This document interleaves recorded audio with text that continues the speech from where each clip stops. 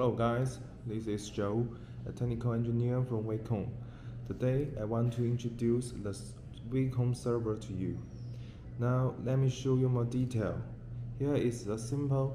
This sample is VD series. And these are the server's interface. And now let me start from the power port. And this port is the power supply port of the server's driver, which is used to power the server driver and the LED. And this port is the power supply port of the server motor. U, V, W are used to power the server motor, and the P plus, C, and D are used to connect the brake resistor.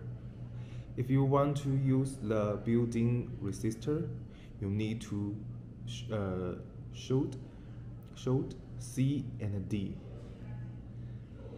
And next part is the communications interface. We start from the CN1. Here is the CN1. CN1 is the encoder's connection terminal. It is easy to understand. And the CN2 and this is the CN2. CN2 is an input and output controlled terminal. For example, PLC can use this interface to control the server to make the motor do some operation. And next is the CM3. The CM3 is a RS422 port. This port is only used for communication between the server and the PC, not for the communication with other devices, so you need to pay attention. And through this port, the PC can read and write the server parameters and the self-turning through the Wacom server configurator. Okay, and the last one is CN4. CN4 is a RS485 port. This port can be used to communication with other devices, such as Wacom PLC or Wacom HMI. And we can use the Wacom HMI to read the parameter of the server.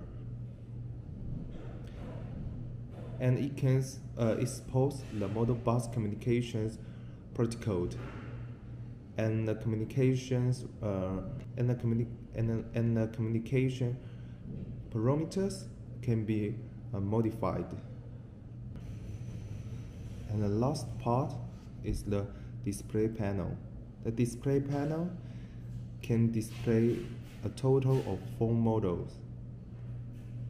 The first model is status displayed, and the second model is the parameter displayed, and the third model is error display, and the last one is monitoring display.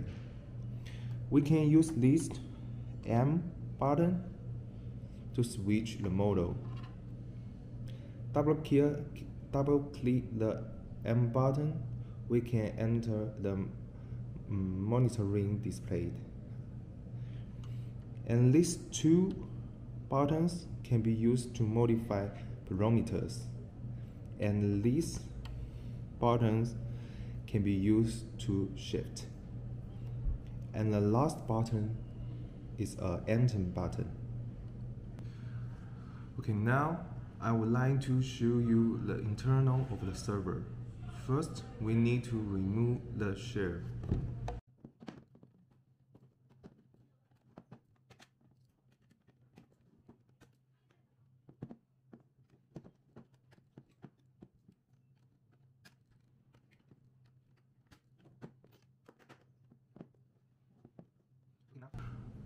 After you remove the shell, you will see 3 PCB board, and the middle one is the interface board, okay, and this one, left one,